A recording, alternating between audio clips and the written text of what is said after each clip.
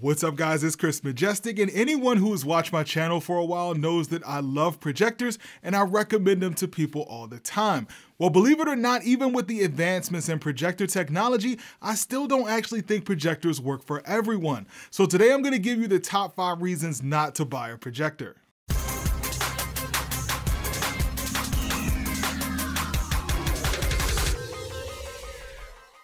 Today's video is sponsored by AnkerWork.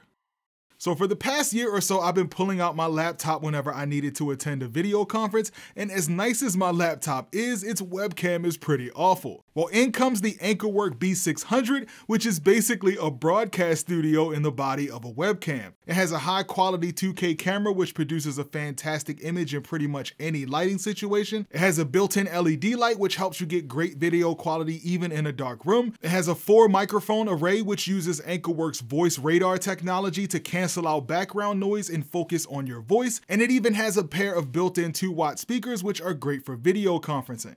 Okay, so right now the audio and video that you're seeing right now is coming from the AnkerWork B600. Now I do have the studio lights on right now, but I'm gonna go ahead and turn those off, and I'm gonna turn on the LED light so you can see the difference that the light makes, and I'm gonna go ahead and turn the light up so you can see that it actually fills my face here. So if you can see the difference, I think this adds a nice effect to it. So the B600 retails for $220, but if you don't need all the extra features and you're looking for a less expensive alternative, the C200 is another great camera with 2K resolution and a retail price of $70. So if you're interested in checking out either of these cameras, be sure to use the links in the video description to grab yours today. I want to thank AnkerWork for sponsoring today's video, and let's jump back into it. So if you haven't seen any modern day projectors, you might be surprised at how much has changed over the past few years. We have several 4K and even 8K projectors, super bright laser projectors, ultra short throw projectors that sit right in front of the wall, and even some small portable ones that you can fit in your pocket. With all these advancements, I'd say the projectors have become significantly more popular over the past 10 years or so as they've gotten brighter and sharper, but there are still a few things to consider before you take the plunge. Now again, I'm a huge fan of projectors and I currently use one in both my living room and my home theater, so this video isn't bashing them, but I wanted to be completely subjective and discuss some of the most common downsides to buying a projector. Alright, so starting off this list with the most popular issue, which is brightness. As most people know, a projector's biggest enemy is a really bright room. Maybe you have a ton of lights in the room or a bunch of windows, but either way, a ton of ambient light is going to make pretty much any projector look bad.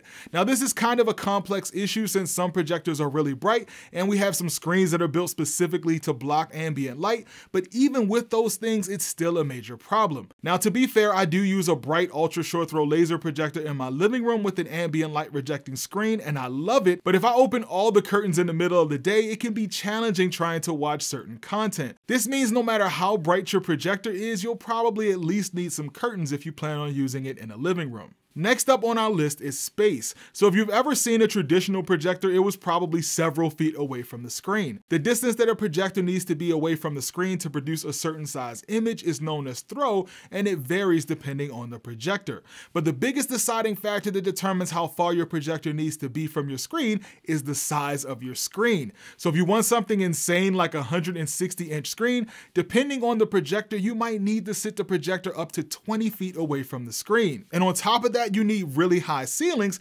considering the screen could be almost 7 feet tall. So to deal with this issue, projector manufacturers have developed projectors that are known as short throw projectors. Short throw projectors have a shorter throw, so they don't have to sit as far away from the screen to produce a big image. So for that huge 160-inch screen, you might only need 11 feet instead of 20 feet. Another alternative which has become really popular lately are ultra short throw projectors. These projectors require even less space and they sit only inches away from the screen, so they can be placed on a TV stand right in front of the wall. Considering they don't require professional installation and the fact that they're so bright, they're more ideal for people who can afford them, but they also still have a couple of downsides. The first issue is price. Ultra short throw projectors usually start somewhere around $2,000, and that doesn't include a screen. And since they work best with ambient light rejecting screens, you can add another $500 or so depending on the size screen you want. Another downside is limited screen sizes. Most ultra short throw projectors max out somewhere between 120 and 130 inches, with a few of them capable of 150 inches. But if you do go with a 150 inch screen, most ultra short throws are gonna have to sit 2 feet or more away from the screen. Now this is still pretty close, but it's far enough that you're probably gonna have to pull your TV stand pretty far away from the wall to accommodate it, which can be a problem if you're in a small room. Alright, so moving on to our third point, which is cost. Now this one can be kind of tricky since there are some really cheap projectors out there, but once you start to factor in everything you need, it can become a slippery slope. So a few months ago, I did a video on a few inexpensive projectors I found on Amazon, and while I found that they weren't something I recommend for a high quality home theater experience, they weren't too bad for someone who's just getting started with projectors. But the biggest thing I found that people don't consider when buying a projector is that the projector needs other supporting accessories in order for you to get the best experience. So let's say you bought a $200 projector. Well, you're gonna need a projector mount if you wanna mount it on a ceiling. You're also gonna need a screen and some sort of sound system. Now, technically, you can just sit the projector on a coffee table and point it at a white wall instead of buying a screen, but an inexpensive screen looks much better than a painted wall. And even though most projectors have a built-in speaker, they don't usually work that well for watching movies, even compared to a cheap TV, so I'd recommend at least a budget soundbar. So now that $200 has turned into $500 or more, and again, that's still a really low budget setup. In other words, you're probably gonna wanna upgrade from this pretty quickly if you start taking it seriously. So compared to $350 for a 65-inch 4K TV, you can see how a projector can get pretty costly compared to a TV. The only time a projector costs less than a TV is when you compare size. So most projectors can easily produce a 100-inch screen, while a 100-inch TV costs around $10,000. Alright, so moving on to the next thing I want to talk about, which is gaming. Now, in recent years, this has become less of an issue since we now have gaming projectors, but historically, gaming on a projector has fallen short to TVs and monitors because of high input lag. So if you're not familiar with it, input lag is the amount of time it takes for an action to occur on the screen when you press a button on your controller. This can range from something really low, like less than 1 millisecond, to insanely slow, like 200 milliseconds or more. High input lag can make your gaming experience absolutely horrible, especially if you're playing fast-paced games. This is why I always mention input lag in all of my projector reviews. If you plan on gaming at all, it's best to look for a projector with an input lag of at least 50 milliseconds, and even less if you're an avid gamer. Now, newer gaming projectors don't really suffer from this, as they often have input lag as low as 8 milliseconds with 4K content, and even less with higher refresh rates. The downside is that these projectors usually lack a bit in color accuracy to get the higher brightness and the low input lag, so they're not usually as good for movies as other home theater projectors with higher input lag.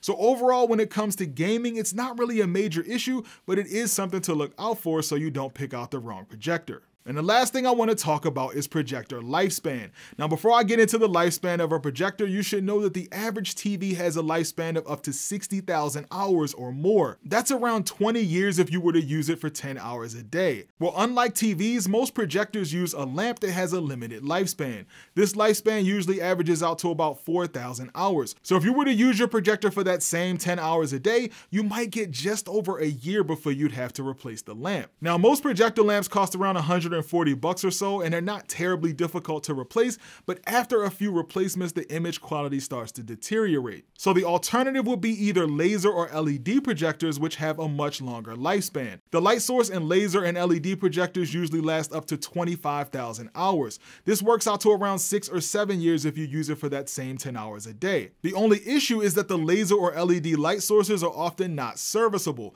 so you'd either have to ship the projector to the manufacturer, figure out how to get your hands on a replacement light source and do it yourself, or throw the projector away. Now, to be fair, 10 hours a day is a lot of TV watching, so if you cut that down to 5 hours, it can double the lifespan, but either way, you have to consider that most TVs last much longer. Now, as I mentioned at the beginning of this video, I'm a huge fan of projectors, and I use one in my home theater as well as my living room, and I love both of them. The fact that 100-inch or larger TVs are so expensive makes a projector a better choice if you're looking for a huge screen. Not to mention, you can pretty much go as big as you want. Now, I know some people are gonna come in here and say you can just buy an 85-inch TV for $1,500, but going from 85 to 100 makes a huge difference, not to mention 120 inches or larger. In other words, even though they're not perfect, projectors are still king when it comes to huge screens if you're looking for the best bang for your buck. But that's gonna pretty much do it for today's video, guys. If you found it helpful, go ahead and make sure you mash that like button for me. Thanks for watching, guys, and I'll see you in the next video.